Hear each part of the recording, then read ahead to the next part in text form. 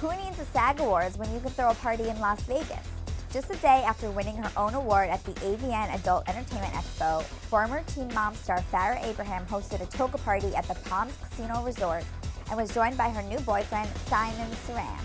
Farsi, which is the couple's name Farrah chose for them, pulled a Speidi on their first red carpet together and had no issues making out in front of the cameras. Looks like they're a match made in heaven. But who exactly is Simon? Simon is based in California, graduated from the University of California, San Diego in 2010, and is quite the successful businessman, according to his LinkedIn page. But he's about to become a TV personality too. The couple is rumored to appear on the upcoming season of Vh1's Couples Therapy. And last week, Farrah's dad confirmed on Facebook that the Abraham family is filming something, though he couldn't reveal what it was. Could Farrah and Simon be filming for a future season of Teen Mom, since we know that Farrah won't be appearing on the upcoming one? Guess we'll find out. Do you think Farrah and Simon make a cute couple? Do you want to see them on TV together? Tweet us at OK Magazine or let us know in the comments below.